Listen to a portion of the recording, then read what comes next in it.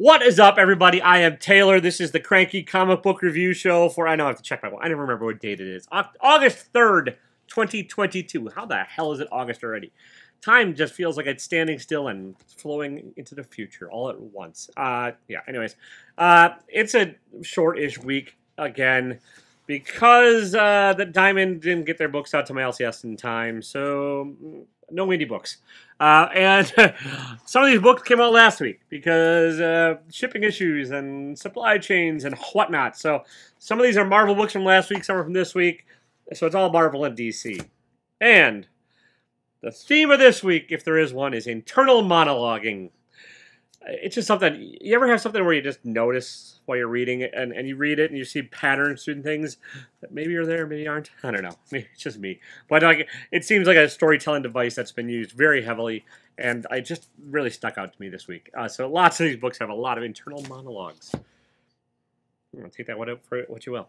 None of them really struck me as really true either. I don't know. Maybe my brain works differently. Maybe I just don't think in internal monologue style. Who knows? Whatever. But let's get into this. Worst to best, as always. There are no rules, people. It's all chaos out there. All chaos and destruction and somewhat crappy books. It's not a great week for books, and some of that probably has to do with the fact that there are no indies. So I'm relying on the big two, which is always dangerous. And let's start with this lump of crap. Edge of Spiderverse #1.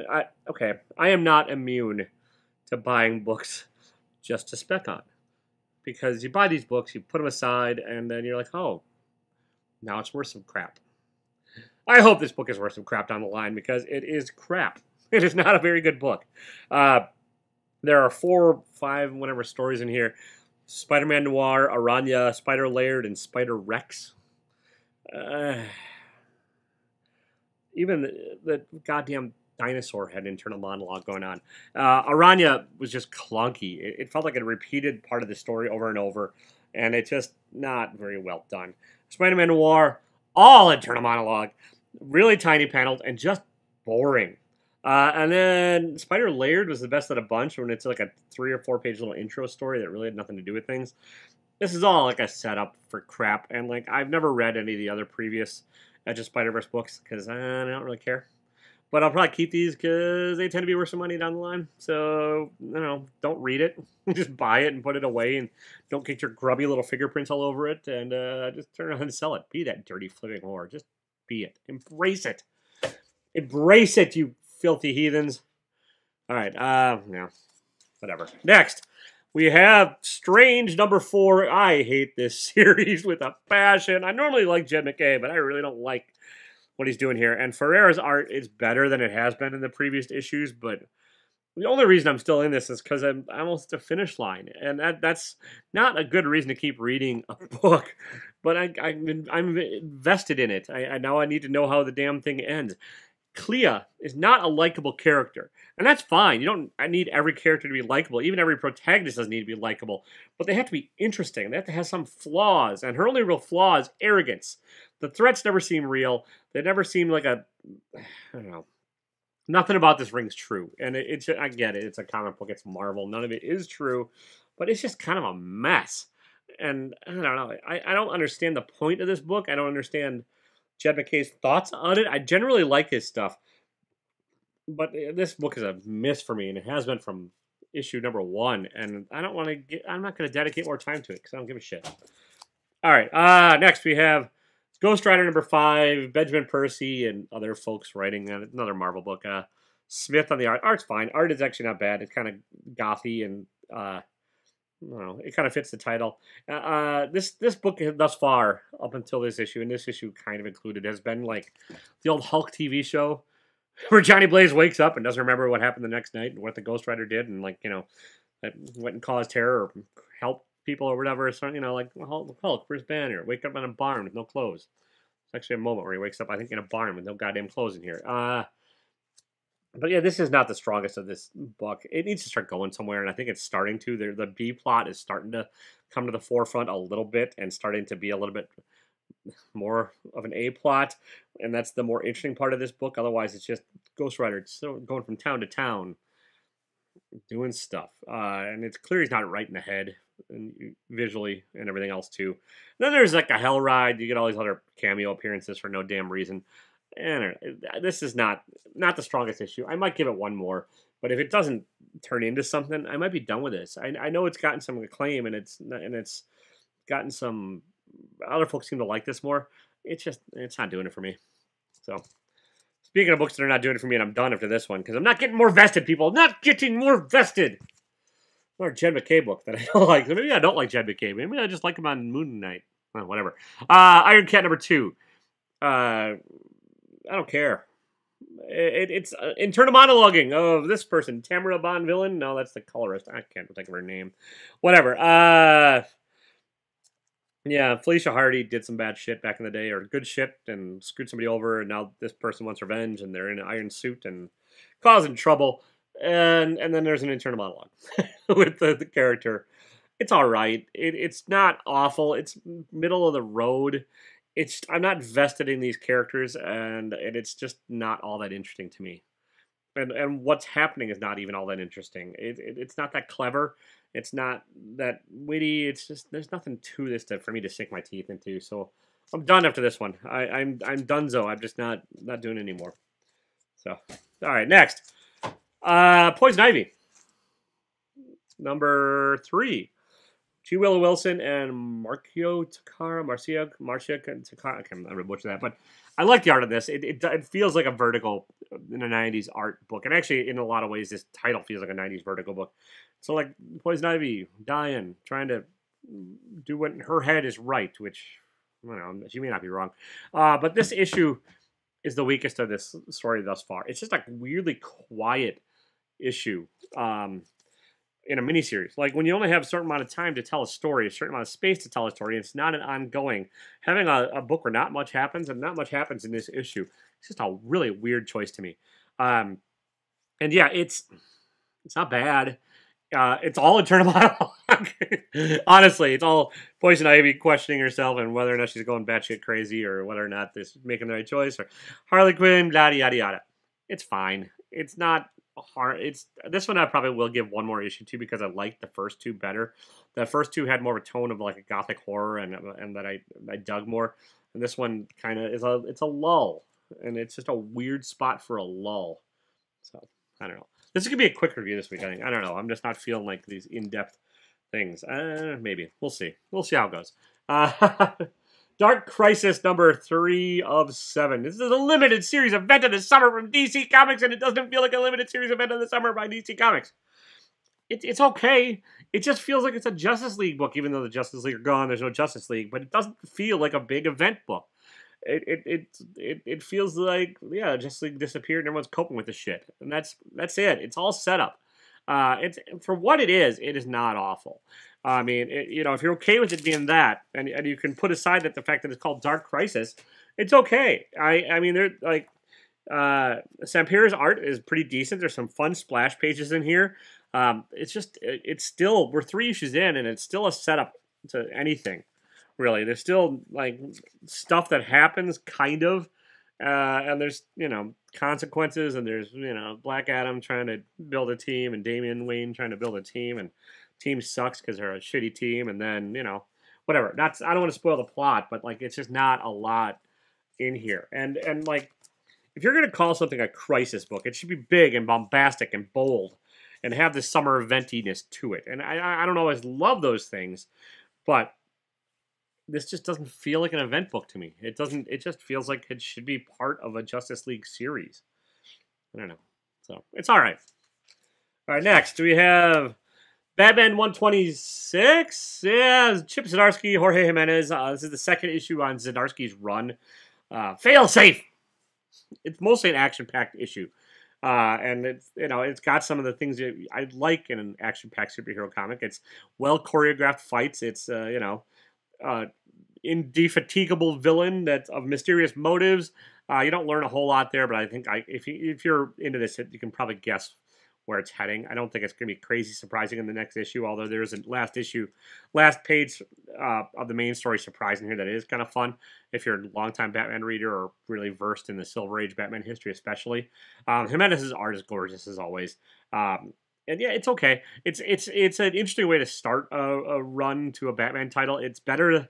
I've been liking this better than last issue, and I like it better than Williamson's run on it, little run on it, and a whole lot better than Tynan's run on it. So it's picking up steam. It's still not fantastical, but it's not bad. I like the backup story in here better with Selena Kyle and dealing with the ramifications of the Penguin's death and the reading of Penguin's will. It's not a lot, not crazy action packed, but it's just a more interesting idea to me than the Batman stuff. I think part of the problem is like writers have a hard time with Batman because there's been thousands of books written about him and issues about him. So like trying to come up with something new, it's a daunting task. And I have faith in Zdarsky to tell a good story, but I think a lot of these writers get so wrapped up in trying to tell a new twist on things that it just stands in the way of a good story sometimes. I'm not saying that's the case here. I'm not saying it's going to be the case here. It's just, I don't know, it could be. We'll see how it goes. I'm going to give it more issues, and it's off to a better start than the last stuff. So, all right, next, the variant number 2. I don't know if this came out this week or last week, whatever. It's Marvel. This is Gail Simone and Phil Noto. Phil Noto's art is kind of bland. It always has struck me as kind of bland. It's not bad. It's like sparse and just kind of personality-less in a way. I like this book a lot better than the first issue, though. It's Jessica Jones trying to do good, worried about things from her past with the Purple Man. So if you have any idea, if you've ever watched the Netflix series, or if you ever have any idea what happened with earlier Jessica Jones and stuff, this ties into it. And it ties into the ongoing updated stuff because she's married to, what's his nuts, Power Man, and they have a kid. And it's dealing with that she's trying to get her life in order to do well. And then there's variants that show up, and she acts in a very Jessica Jones kind of way. Trying to do well, but then royally messing it all up. And messing up a lot of her personal life in the balance. And it's a lot of internal monologue. A whole lot. But this is just this kind of an intriguing one to me. I didn't expect this one to be this high on the list this week because I really didn't care for the first issue that much. I didn't really dig it, but this jumped up. The second issue is a lot better than the first issue. Although again, I think Phil's art is just kind of blah. It's a personal taste thing for me, and your mileage may vary on this book. If you're not into Jessica Jones as a character, this book's not going to do much for you because it's not crazy action packed. I'm just trying to figure out if there's a good example of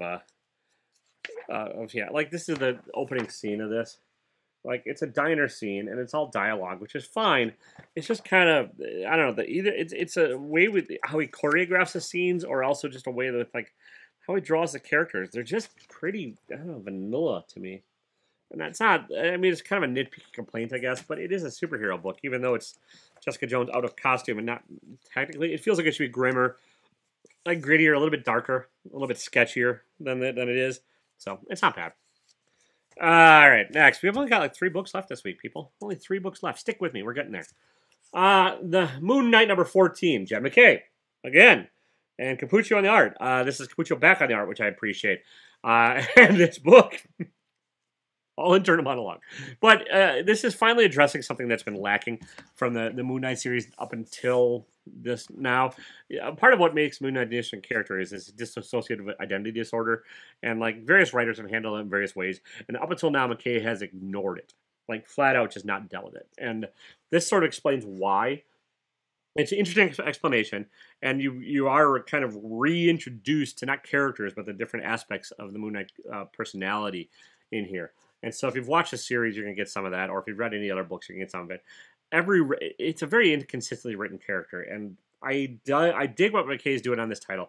I actually dig this issue a fair amount, even with the internal monologuing, which I'm a little bit sick of after all this crap this week. But yeah, I don't want to spoil the mechanic he uses, but it's an interesting one. So yeah, without spoiling the plot, I know I watched one other review and the guy didn't really care for it that much. Said it seems directionless, but I disagree. I know this is kind of possibly a filler book, but I think this is like setting up what's happening next in this run. I know I know these setup issues can be hit or miss, but I do think actually more likely that the first 12 issues, maybe 13, because it's issue number 14, have been a setup to what's really going to be happening in this series.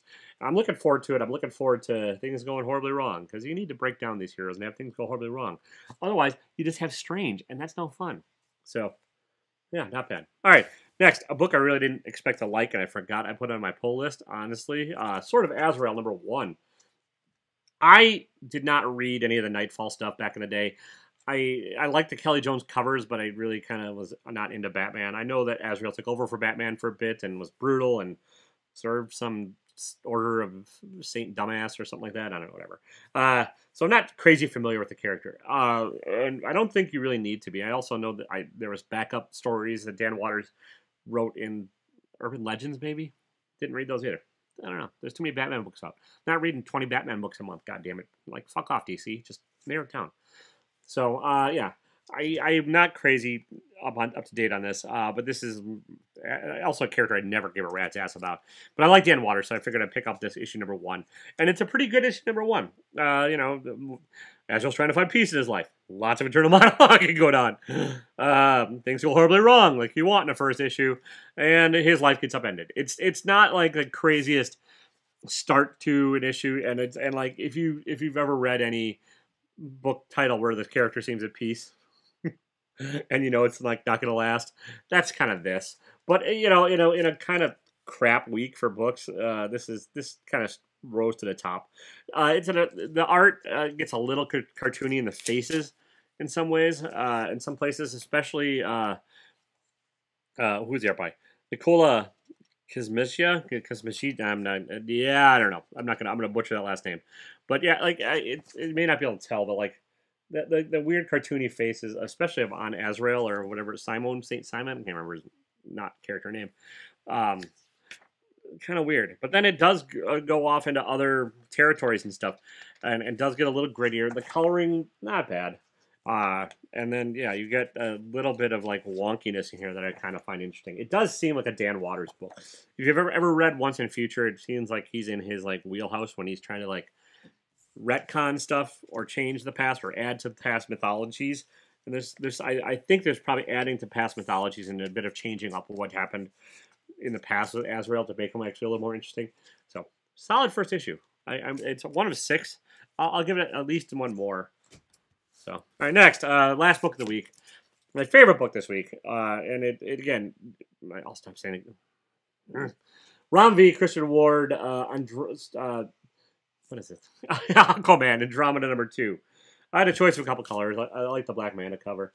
This is been a long time since issue #1. Or at least it feels like it. I don't know. These Black Label books are kind of sporadically put out, and I don't know. They're a ton of money, $7. Wait for a collection on this if you're not super vested. Aquaman's in this book, but he's not really the star. It's more of a horror, gothic horror book, which is where Ron V kind of tends to like place a lot of his writing, is in this sort of like creepy horror element. And this seems like it owes a lot to Alien and The Thing.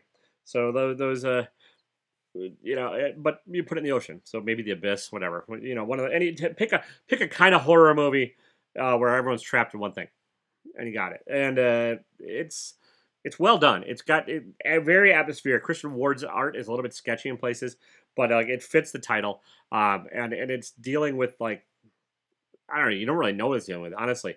Like this book is all atmosphere right now. Like it's about this crew that are trying to find out what's going on with this alien vessel. And it really doesn't have much to do with Aquaman at this point, although the Aquaman's there, and like you interact with Aquaman, you see. But like it's definitely more of a, yeah, like a trapped in somewhere horror thing where like you could get out, but there's corporations at work, and then there's people, personalities, and starting to go mad, and yeah, it's not hiding its influences. It's pretty well done for using its influences, and it was my favorite read this week. I really would suggest waiting for it to be completed, because I think it'll read better in a completed form. Because I read this and I'm like, well, I should probably go back and read #1, because I kind of didn't remember entirely what happened in that one, and I don't love when that happens. It's just been so damn long. Again, maybe it hasn't been. It just feels like it's been forever since that first one came out. So get it collected. It'll probably be cheaper, or read it digitally. That'll do it for you. I mean, the Black Label, this giant format does help Christian Ward's art, and his art is gorgeous. And it like Aquaman is this mysterious kind of badass presence in here, and Black Manta's not a joke in here either, which is kind of a refreshing thing too. So yeah, my favorite book this week on a fairly light week for me. So there you go. That's what I got. Yeah, that's what I've got for you, people. I don't know.